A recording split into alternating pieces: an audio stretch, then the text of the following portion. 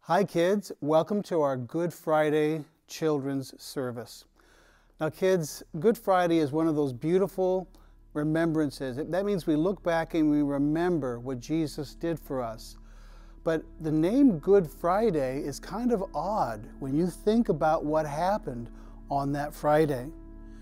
You see, that was the day when Jesus did most of his suffering. That's when they hurt Jesus and they did bad things to him. And the Bible says that Jesus let them do that because he did it for us. It was a very sad day for Jesus, and it was a very happy day for us because we got to have all the benefits. We get to be forgiven of our sins.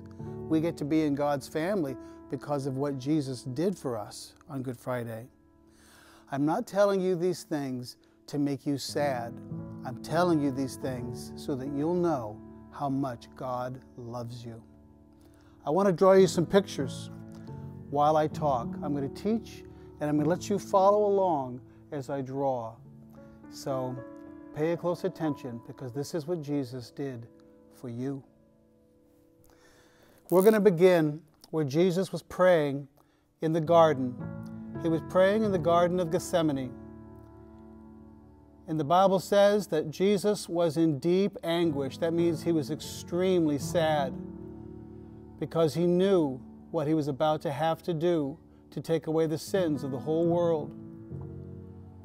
Now Jesus was very brave, braver than anyone, because Jesus knew exactly what was about to happen and he still went through with it.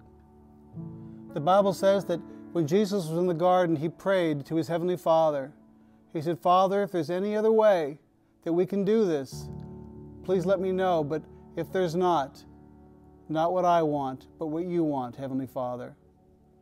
And Jesus knew there was no other way. So he became obedient, even to death on the cross. But Jesus was praying so much. The Bible says that Jesus told his disciples, he says, I'm so sad, I'm sorrowful unto death, meaning I'm so sad, it's almost like I feel like I could die right now. And the Bible tells us in the book of Luke that God sent an angel to strengthen Jesus so that he did not die before he got to the cross. I don't think I've ever been that sad in my whole life, and I don't know anybody else who has either. But Jesus did it for you, and he did it for me. He did not like the idea of having to become sin, the sin sacrifice for the whole world, but he knew that's why he had come. He never knew any sin. He'd never sinned. He'd never done anything wrong. But yet, he endured the cross for you and me. So Jesus prayed. And then in the garden, it says the soldiers came. And the soldiers came and they took Jesus. And Jesus let them take him. And they took him to the religious leaders. And the religious leader says, he deserves to die because he says he's the Son of God.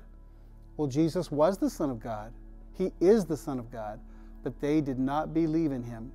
So they said, let's send him to the Roman governor named Pontius Pilate.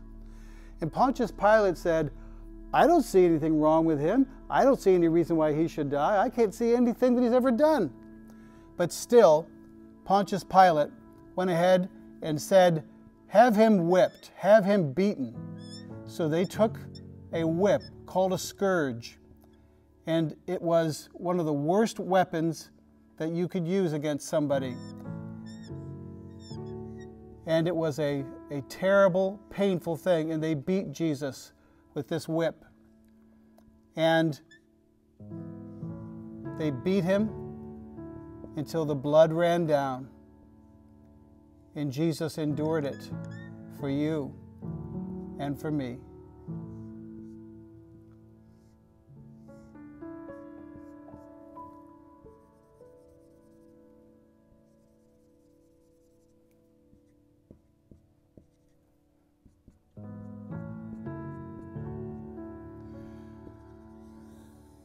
And the whip had lead balls at the end of it. And those lead balls were supposed to tear away at people's skin and make them hurt even more. And they did this to Jesus. Even though Pontius Pilate said, I don't see anything that he's done wrong, he still let them do that to Jesus. And Jesus, it says, uttered not a word. He just took it for us.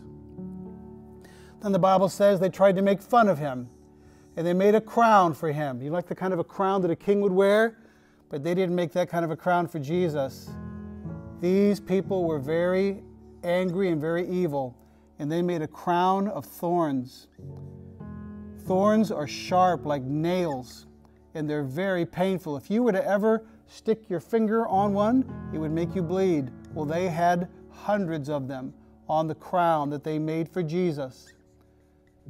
And they went ahead, and when they got done making this crown, they stuck it on Jesus' head, and they pushed it down hard so that it would hurt. And Jesus wore a crown of thorns for you and for me.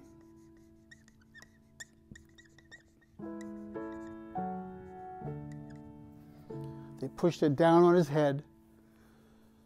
They tried to make fun of him. They said, oh, if you're a king, here's a crown. And they made this horrible, horrible thing to put on Jesus' head. Then they took Jesus away, and they took him to a hill called Golgotha. Golgotha was a place where they killed their criminals.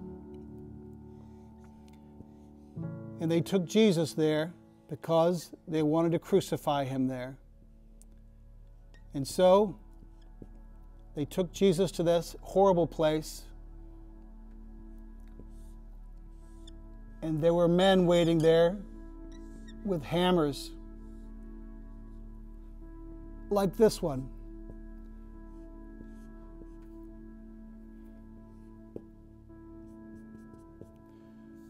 And they used that hammer to do something terrible.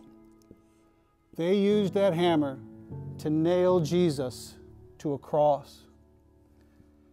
They took these big, heavy hammers, and they used a spike like this. Not just a little nail, but a big spike. A spike is like a giant nail, and they used that to nail Jesus' hands and Jesus' feet. And they nailed him to a cross. And on the cross, Pontius Pilate said, I want you to put a sign on there. And I want you to write it in 3 different languages. I want you to write it in Greek, in Hebrew, or Aramaic, and in Latin. And I want to say, Jesus of Nazareth, King of the Jews. We'll pretend that that's Greek, that that's Hebrew, that's Latin. And they wrote on there, Jesus, King of the Jews.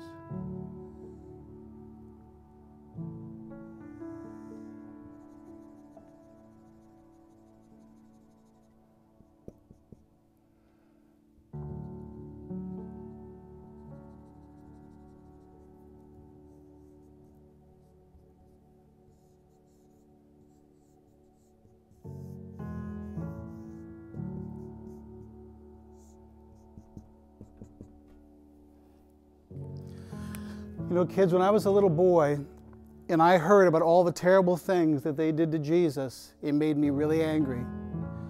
And I said to myself, why did Jesus have to die? Jesus never did anything wrong. Jesus never sinned. He wasn't the bad one. Why did Jesus die? He was good. Why didn't they get a bad person and nail them to a cross? Somebody who deserved it. Somebody who was bad and had done a lot of bad things. Why didn't they hurt that kind of a person instead of hurting Jesus, who was perfect? You see, I didn't understand. But now that I'm older, I do. You see, when I was young, right about your age, I didn't know why. But the answer is very simple. You can't clean something that's dirty with something else that's dirty. For example, let's say that you said, Pastor Adam, could you come over to my house and help me wash the windows? The windows of my house are really dirty. Can you come and help me wash them? And I said, sure, I'll come over. And when I got there, I said, okay, I brought my rags. Here we go. Here's my rags. We're just going to go ahead and clean those windows. We'll clean those windows with these rags, and let's get started.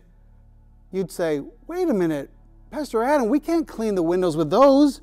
Those are filthy. These are dirty. You can't clean the windows. You can't wash something clean with something that's dirty. You need something clean. You need something that doesn't have any stains on it. Something pure if you want to wash something that's dirty.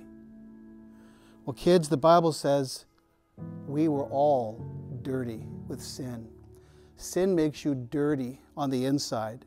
Sin makes our heart dirty. And sin made it so that nobody on earth was good enough to pay for our sins. In fact, Romans 3:23 says, for all have sinned and fallen short of God's glory. You know what that means? There was nobody in the whole world who could save us. So God sent someone perfect, somebody who didn't have any sin. He sent his own son, Jesus. And Jesus was so pure and so clean, and because he had no sin, that when he died on that cross, he had the power to wash all of us, the whole world, clean from our sins. And that gift waits for anyone who wants to take it. How dumb would it be to be on Christmas morning and you look under the tree and you see a big, amazing looking package, a gift under the tree, and it's got your name on it, and you never open it? Would you do that? I know I wouldn't do that. Well, God says, I'm giving you the gift of forgiveness and eternal life if you want to open that gift. We open that gift with our faith. I know that I believe in Jesus. I opened that gift because I love him, and I know that he loves me, and he loves you. And if you want to open that gift, all you have to do is ask him. All you have to do is put your faith in Jesus, and you can have the gift. God will give you eternal life. He'll forgive you of all your sins, and he'll let you be a part of his family. The Bible says he'll call you one of his sons and one of his daughters. Well, kids, Jesus was the clean and perfect sacrifice. The Bible says in 2 Corinthians 5:21, he didn't have any sin at all, but he became sin so that we could be made pure and righteous. Well, then they took Jesus and they put him in a tomb. A tomb is a place where you bury somebody. And they put a big stone, a big old stone in front of that tomb. And they buried Jesus. And you know what? All of his friends were so sad. They said, oh, how could this have happened? How in the world could this have happened? This is so sad. This is so sad. But you know what? As sad as this was, Jesus died on a Friday.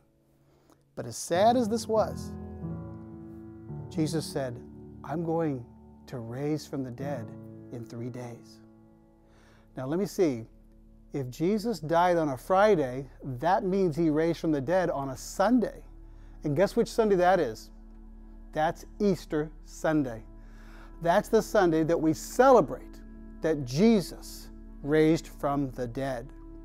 So you see, as sad as Good Friday is, Easter Sunday is all that much happier because Jesus raised from the dead. You know what the Bible says in John chapter 10, verse 18? Jesus says, nobody can take my life away from me. He says, I lay it down freely, and I will take it back again. That's how powerful Jesus was. You see, the devil and all of hell and everybody on earth and all the strongest people and all their armies could never have killed Jesus. With one word, Jesus could have wiped out the entire world. He could have killed everybody. But he laid his life down freely for you and for me. So kids, I know this is a little bit sad when we think about these things, but the Bible writes them down so that we'll remember.